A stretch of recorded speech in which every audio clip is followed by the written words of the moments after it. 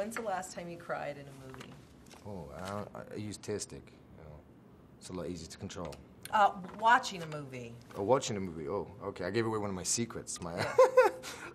I am with Tom Hardy, who I'm really upset with because now I have to share him with the world. But he has his film here called The Drop at Toronto, which was an amazing movie. I loved it. It also made me really sad not to have James Gandolfini around anymore. The best part about working with Jimmy is he has a standard which is very high, and he has the ability to match that, and also he digs very, very deep, and he insists on what he insisted on meeting that on that standard.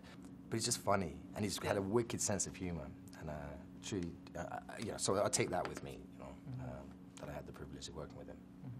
What about the Rocco, the dog? How was that acting with an animal? Oh, it was great. It was just a puppy, so it wasn't, and you know, it was so small that it hadn't actually developed a personality past, you know, just basically trying to walk or stand up, so it wasn't trouble.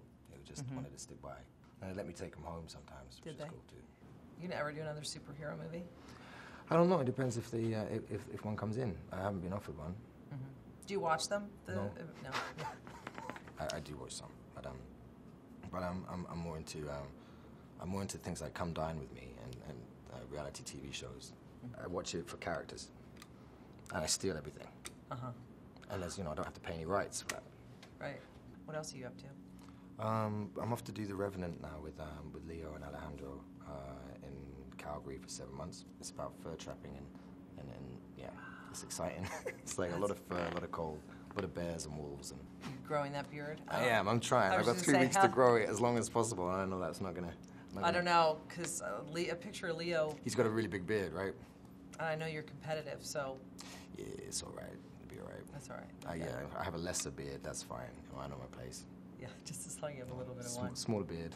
And I cried during the Titanic as well. I thought I would avoid that movie for a long time, and then I ended up watching it, you know, and it got me. You gonna tell Leo that you cried? No, I'd never tell him. Obviously, he's never gonna find out. Yeah. Yeah, I cried. There was enough room on that door, right? For the two of them. Yeah, there was. You know, realistically, it was kind of off. Right, but then I know. If she'd have loved him, she'd have moved over, right?